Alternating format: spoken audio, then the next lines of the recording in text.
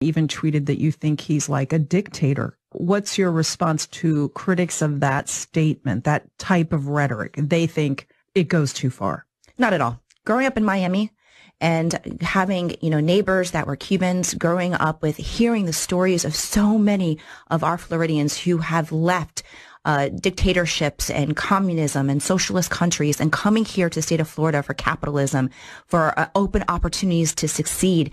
He is doing everything possible to take away power from local governments, taking away people's abilities to protest, making it harder to vote, talking about, banning books.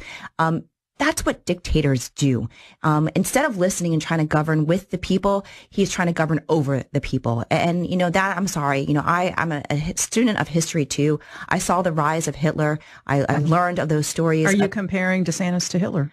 In a lot of ways, yes. I have studied Hitler and how he got to power, wanting his own militia and having his own. There are other states that have one. Absolutely. But the reason why this governor wants it is different than the other states that have been utilizing it for emergency purposes. This governor is doing it for the sole purposes of power. And in doing so to make fear and to instill that, to blame people for what is happening in their lives, blaming certain parts of our society and our culture. And that's exactly what Hitler did to the Jews back, during World War II. What would you say to those who find this comparison offensive, the whole idea of Godwin's law, that once you compare something to Hitler or the Nazis, you've lost the plot? Not at all. I mean, look, do I think that we're going to get to the extent of Hitler's power? Of course not.